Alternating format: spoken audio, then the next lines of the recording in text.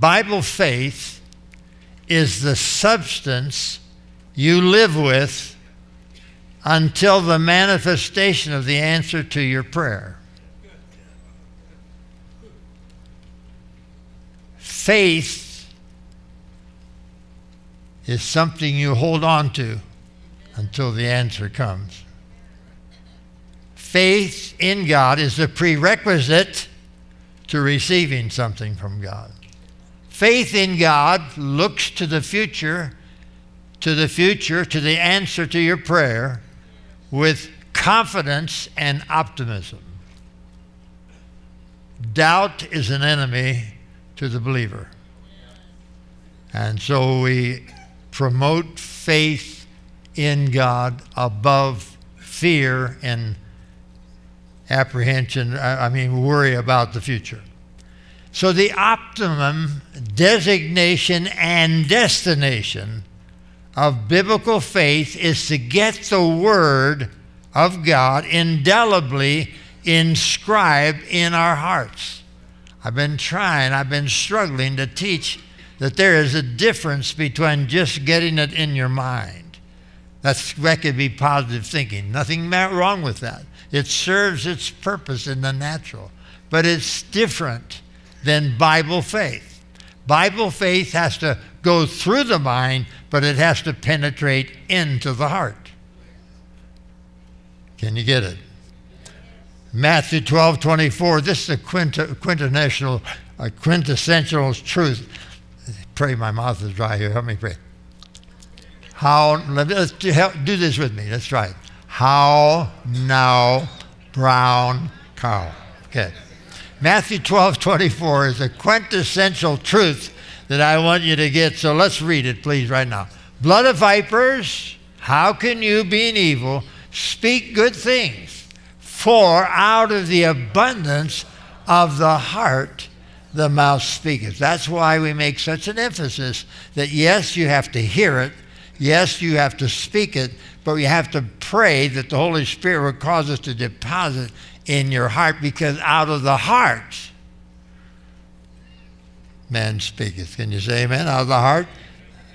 That's how it happens. So this quest centers then around discovering the best methodology, the best way to get this infrangible, inexorable truth permanently deposited in our hearts. I'm going to go over Romans 12:1 and 2 with you again, because it has to start in changing of the mind. Let's look at it.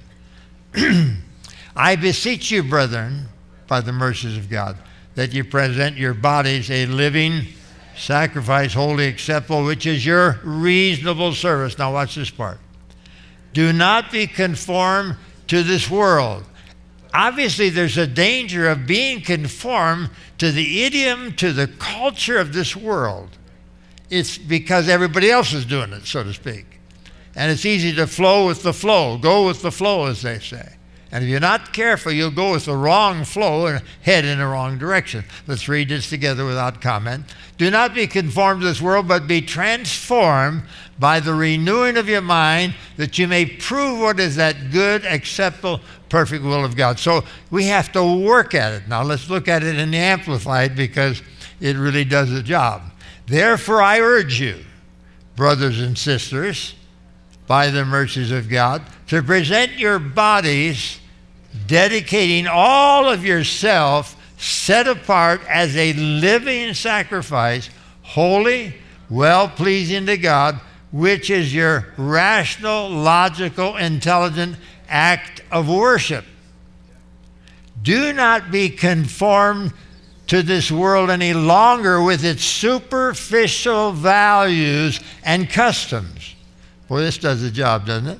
But be transformed and progressively, God never said you just do it overnight, progressively change as you mature spiritually by the renewing of your mind, focusing on godly values, ethical attitudes, so that you may prove for yourself what the will of God is, that which is good and acceptable and perfect in His plan and purpose for you. You just can't spell it out any more clear. Now, it may seem to you that that's a laborious attempt. You have to work hard at it, going through the reorientation of the mind. But that's really what has to happen. Your mind has to be altered. It has to be changed. I call it being retrofitted, but it's more than being retrofitted. It has to be cleansed, and God has to heal your mind because it's going in the wrong direction. Wrong precepts, wrong beliefs, wrong attitudes. And so we have to go through this. And through the arduous, it may be arduous in coming, but it's worth the effort. Faith in God is not just a model.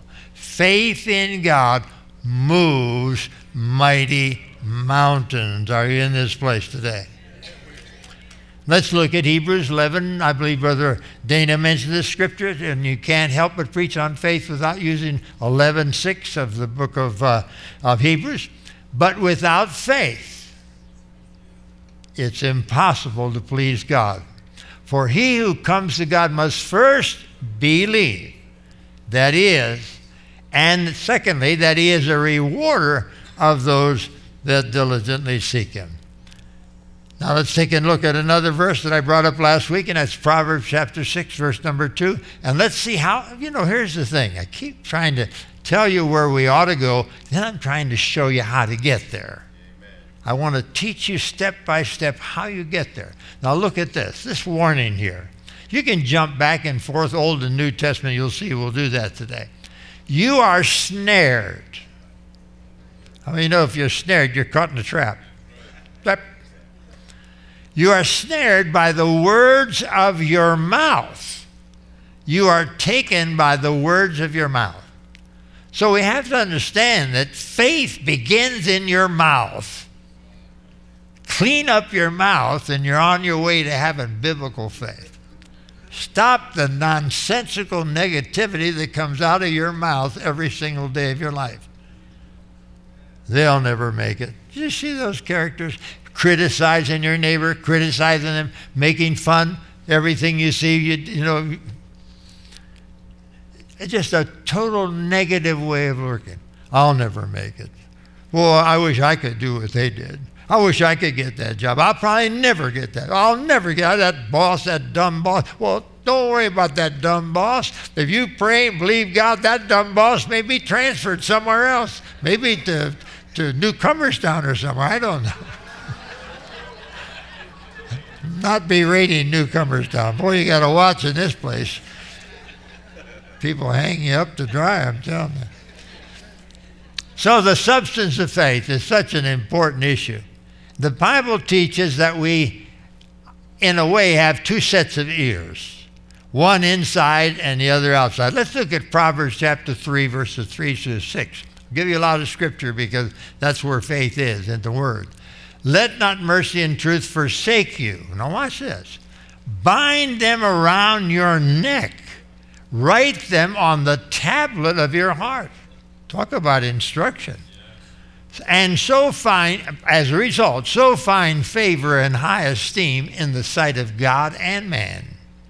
Trust in the Lord with all your heart and lean not to your own understanding.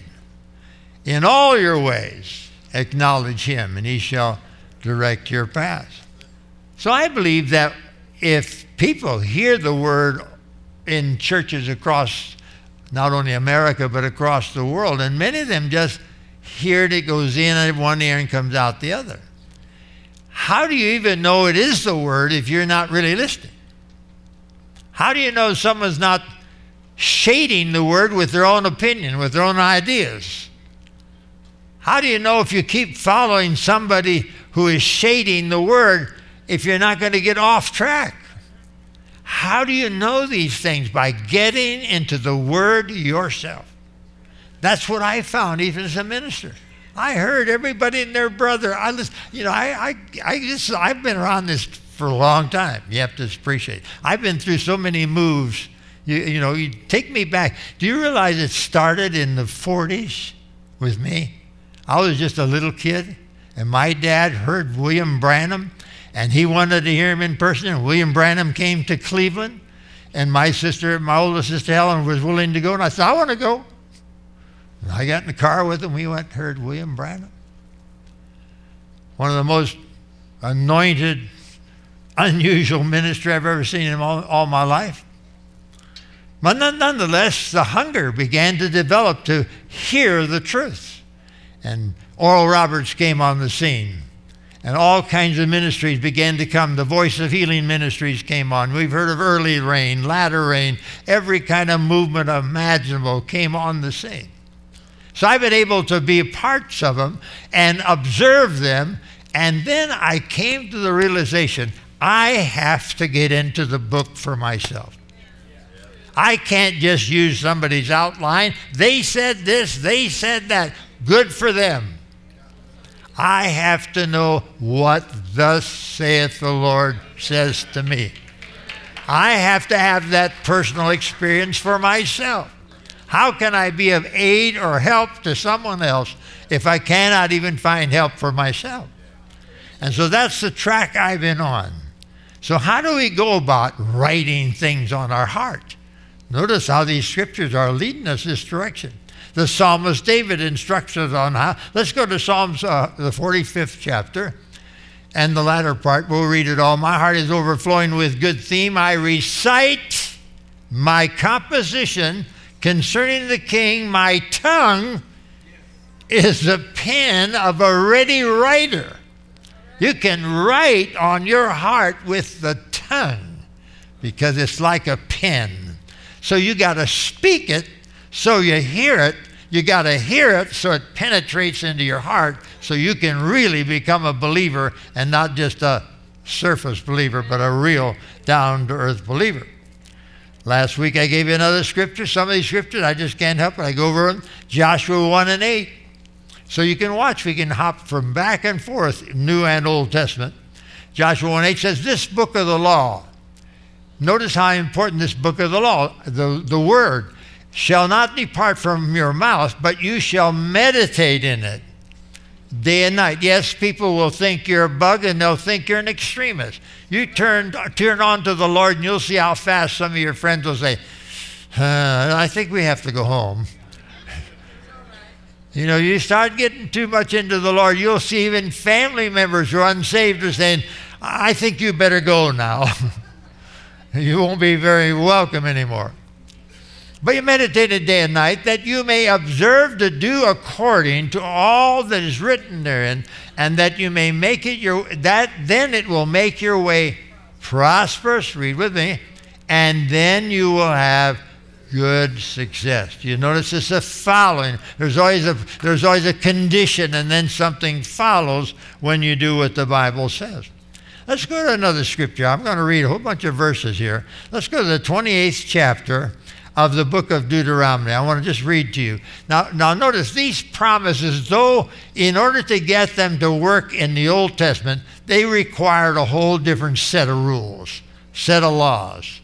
The New Testament, we live under the law of faith, but the promises are still there. It's how you implement them, how you get them to go. Now look at this 28th chapter.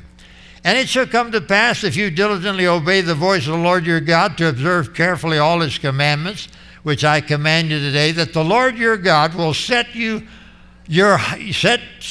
high above all nations of the world. Pretty lofty. And all these blessings shall come upon you and overtake you, because you obey the voice of the Lord your God. Blessed, he goes on and on, shall be in your city. Blessed shall you be in the country. So whether you live in south of Navarre or north of Route 70, whatever it is, I got to watch what I say. See, if I say farmers, and you got to be very careful. They'll think I'm disagreeing. Now, last week I happened to mention if you were to something, to do something about it. But I covered it by saying I have something I struggle with, and I have to do something about it. So you have to do something to lessen. I have to do something to increase. Now, if we could get together, we could make a deal. You decrease, and I'll increase, and we'll both be happy. Now, I didn't think you'd be happy about my comments. I'm trying to learn. I'm young at this. Go along with the poor guy, please. All right, let's go on. Let's go. Verse 5, blessed shall be your basket and your kneading bowl. Blessed you shall be when you come in. Blessed you shall be when you go out. This goes on. Verse 8, the Lord's command, his command is blessings on you and in your storehouses. Man, to which you set your hand, he will bless you. Bless your hand. Just go right on down through there. Let's go to the 10th verse. Then all peoples of the earth shall see that you are called by the name of the Lord. Goes on. In verse 13, verse 11, rather, than the Lord will grant you plenty of goods. Oh, I thought the Lord was cheap when you live in poverty and hang down your head like what you say he was, Brother Dana, in the morning service? You remember that. You act like you didn't know it this morning. I heard y'all listening. You remember, hang down your head, Tom Dooley, and you know that song. All right, I got to get on with this because I have too much fun preaching to you. And let's go verse 13. And the Lord will make you the head and not the tail. Boy, and you shall be above only and not beneath. If you heed the commandments of the Lord your God, which I command you today, and are careful to observe them, so shall you not turn aside from any of my words, which I command you this day, to the right hand or to the left, or to go with any other gods. Same thing applies in the New Testament. The difference is we live by the law of faith and not by the law of works. The Old Testament, you could get those benefits. But here's the point. Those benefits were available. What needed to happen? You had to meet the requirements. And that's what happens in the New. If we're going to receive, we receive by faith. So we have to learn to trust him no matter what the circumstance. And remember about the words, Genesis chapter 1, verses all the way down through 33, 31. If you read all the verses, and God said, there was light, God said. Now notice, there was darkness, there was water, there was the Holy Spirit brood, there were things there, but until God said and spoke, when he said, separate the light from the darkness, boom, boom, there it came. Ooh, hallelujah. What you doing, Lex? Take it easy.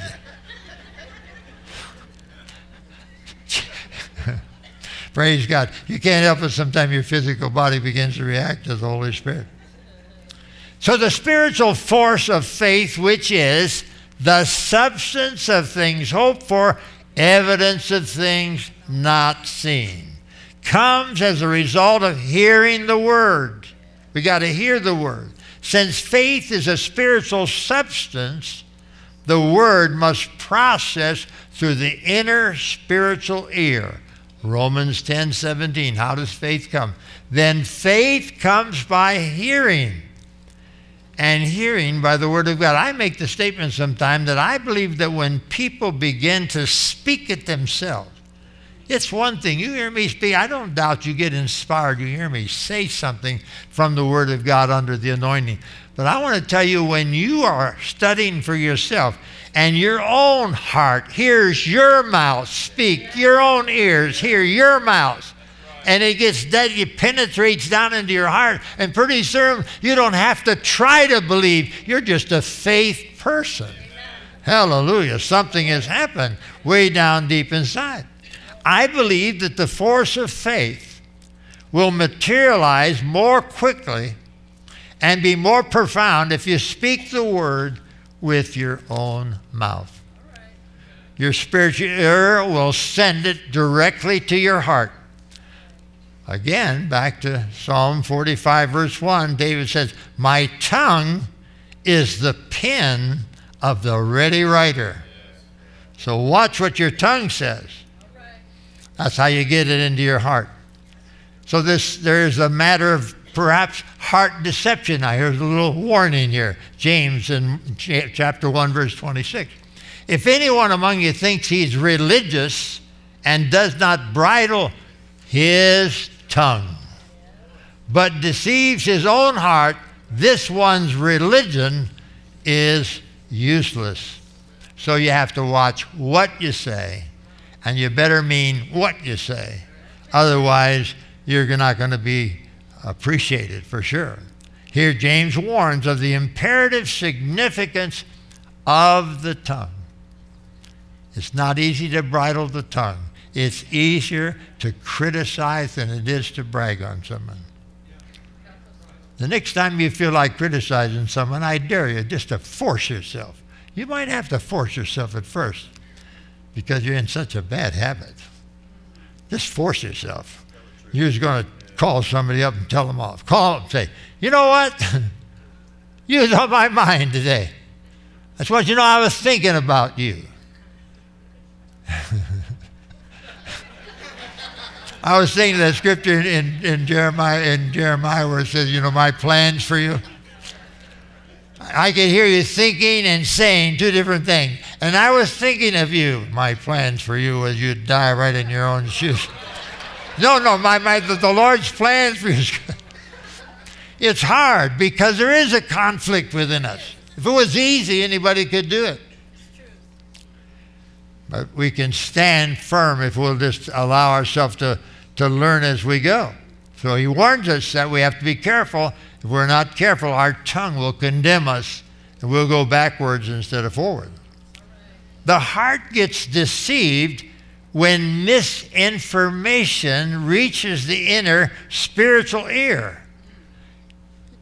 I mean, you have to appreciate you're not perfect. Any part of you is perfect. So even your inner ear, which is a spiritual ear, if you come across so sincere that you believe something, there may be error in what you believe, but you've deceived your own conscience. You've deceived your own heart. Can you see how dangerous this is if you don't get a hold of your mouth, get a hold of your conversation, get a hold of how you feel toward other people? I know it's too practical. I wish I could think of something that would tickle your ears, but I just can't think of anything right now. The heart gets deceived when misinformation reaches the inner spiritual ear because this acts as the voice of the Spirit. How does your inner ear know? See, all this has to be trained. You have to be trained in the Word of God. Let's go to Mark chapter 4. Let me go over something with you. This is a parable of the sower. But we're going to pick up where Jesus don't do this often, by the way. He'll give a parable. He doesn't often come right back and explain what the parable means. He lets that up to you. He makes you think it out. But in this case, the parable of the sower, you can read that in the first part. But as you go down here now into the 14th chapter, 14th verse, he explains the sower. He says the sower sows the word. Now watch this. And these are the ones by the wayside where the word is sown. You've seen a lot of people like this. When they hear, Satan comes immediately, takes away the word that was sown in their hearts. They've had such bad training, such bad ideas about the Lord. Immediately the devil takes it away from them. These likewise are the ones sown on stony ground. Now here's another type of people. When they hear the word, immediately they receive it with gladness. You've seen people, oh yeah, let's go. And they have no root in themselves, and so endure only for a time. Afterward, when tribulation or persecution arises for the word's sake, then immediately they stumble. Now you've seen that. We're talking about two different classes already. We already learned these two classes that live on the wrong premise. Wrong ethics. All right? Now these are the ones sown among thorns. Here's another type of people. And these are the ones who hear the word and the cares of this world. Oh my God, I just can't take it. I can't stand it. The deceitfulness of riches. Man, I've never had anything in my life. Man, can't buy enough stuff. And the desires for other things entering in the choke off the word, and it becomes unfruitful. Three different classifications of people you've known or do know who have come and heard the gospel, responded in one way or another, and fell by the wayside. But these are the ones sown on good ground. Listen carefully. Only 25% of Christians who hear the word of God as you hear it today get it. Do you get it? Those who hear the word accept it and bear fruit, some 30-fold, some 60, and some 100. If I'm correct in the way I look at that parable, that means only 25% of Christians that are in good evangelical churches that hear the gospel really get it. Does that tell you why it's so difficult to have revival today? No, you do appreciate that I have put in my opinion there.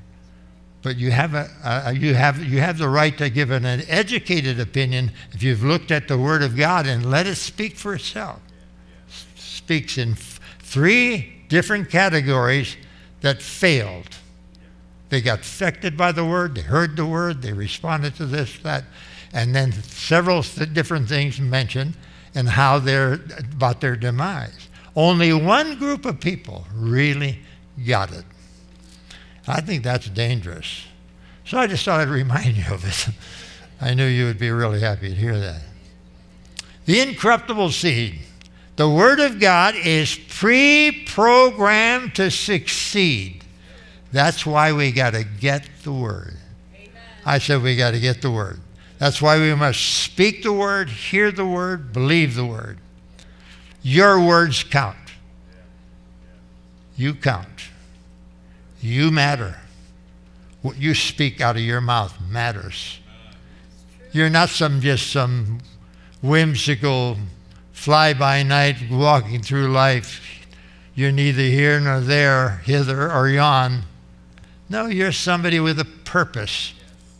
You say, I'm not good-looking enough. God never looked at you and thought whether you was good-looking or not. He made you as a human being and you fit. Amen. I said you fit. It's necessary for you to be here. No one can replace you. No one even has the same fingerprints you have. No one in the entire world. That's beyond my ability to comprehend. Yes, you're different, but you belong to God. Rise up in who you are. Stop trying to be somebody else. My Lord, in my first part of the ministry, I think people wondered who they was preaching to. Sometimes I sounded like Oral Roberts. Be healed, rise up, be made whole. I tried to sound like it. And other ministers, I didn't know any better. I'd been to school. Of course, I learned all what homiletics meant and all the teachings of the Word. But style-wise, finally, God said, just be yourself. I didn't even know people would even accept me being myself. And as you can tell, a lot of people don't. Oh, praise God. Well, I'm not trying to make excuses, folks. I'm not trying to excuse myself, but it's just the way it is. Let's go to Matthew chapter 12. The way I get out of trouble, you notice what I do, jump right back into the Scriptures. I don't trust my you never mind. It's just what was he going to say? I was going to say I don't trust my rattle brain, but I can't say that because I don't have a rattle brain. I'm convinced. All right, now wait. Let's go on because this is good stuff. See, maybe you get it better if I have a little fun with you. I don't know. I just do the best I can with what I have to work with. Matthew 12:33. Either make the tree good and its fruit good, or else make the tree bad and its fruit bad.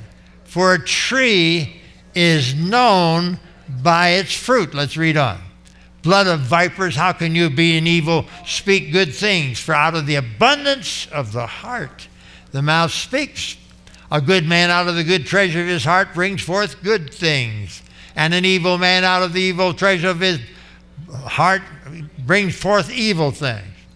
But I say to you that every idle word men may speak, they will give an account of it in the day of judgment. Is it important what you say or not?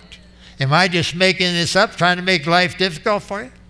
The kingdom of God that is within you, we know the kingdom of God is with you, mentioned to us in Luke chapter 17, verses 20 and 21, is fed by the Word of God.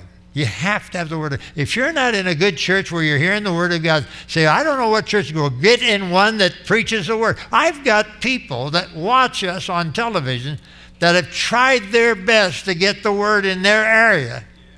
And they say, Brother Dave, we just can't get it. We sit home and watch you. Yeah, and they send their tithes to me because that's where they're being fed. Well, if the dumb preachers in their own area would preach the Word, they'd put the tithe there. I didn't tell them to put the tithe in me. Help me, Jesus. See, right away, you just get out of sorts with people. The king, there's a supply in the king. Look at Philippians chapter 4 with, and that's why I stick with the Word, because when I face these kind of problems, I can quote the Word at the devil. He fears that more than anything. Look at Philippians 4:19. We'll read it in King James first. And my God, see, my God gets very personal, shall supply, not that he might under certain conditions. It says, and my God shall supply all of your need according to his riches in glory by Christ Jesus. Here's the Amplified, same verse. And my God will literally supply, fill to the full. That's satiate. Satiation, that's what that is. He'll to the full every need according to his riches and glory in Christ Jesus.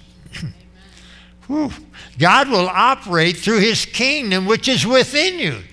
Know you not that the kingdom of God is within you? You don't realize how close you are to God and how available, if you make yourself available, how much God can do in you and through you and by you. I just love it. God will operate his kingdom within you. God will, that food in the human spirit works the same as food in the natural. If you get good food in the spiritual, you grow spiritually. Praise God, you start developing some spiritual muscles inside. I said muscles. See right away, I read minds. I can't help it. I don't try to. I just see it. I hear what you thought. I didn't say it, so just forget about it. All right, back where I was.